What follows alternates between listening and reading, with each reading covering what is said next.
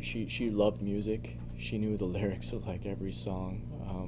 I made it a goal. Yeah, she was a really good dancer. She went to the Orange County High School of the Arts. She's really into fashion. She was pursuing fashion design. She loved hanging out with friends. We just can't believe that she's gone. Because she's left the way that she always do. And so, and Throughout that entire night, she was receiving texts, and she was telling me about Sam. She talked about him before, and almost every conversation I always have with her, I always just want to look out for her too. And she's like, "Oh, Sam is he's also like a big brother. You like him. He really takes care of us and wants to look out and make sure we're doing okay." That's why when this whole story was going off, it just nothing was making sense, right? But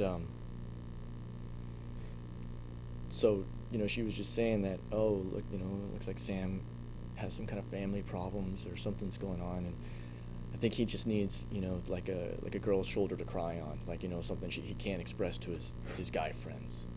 Um, she's like, so just sometime by the end of today, I probably want to just stop by and just check up on him, and we were having a great time. I kind of wish that, hindsight, I like gave her enough alcohol to keep her at home or something, where she couldn't drive or something. But she left around 11, and the way our family works, it's like, all right, when you get there, text me. So I got that text, and when she got over to Sam's, and that was the last text I got. Our family's mentality has really been to focus on what we can do for Julie. Um, all the anger in the world's not going to really bring her back.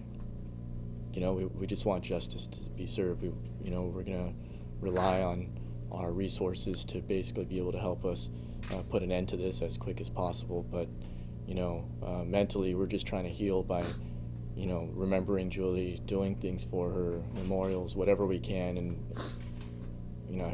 if we just think about why and ask the questions why every day, that's just going to tear us all apart. So we're trying to stay away from that.